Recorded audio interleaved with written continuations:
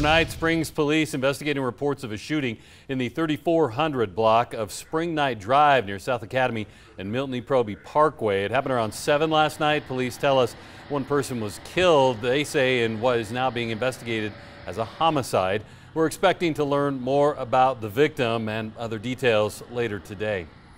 And a deadly stabbing also under investigation on the Springs southeast side this morning. This one happening on University Drive. Police telling us one person died after being stabbed just before 5:30 last night.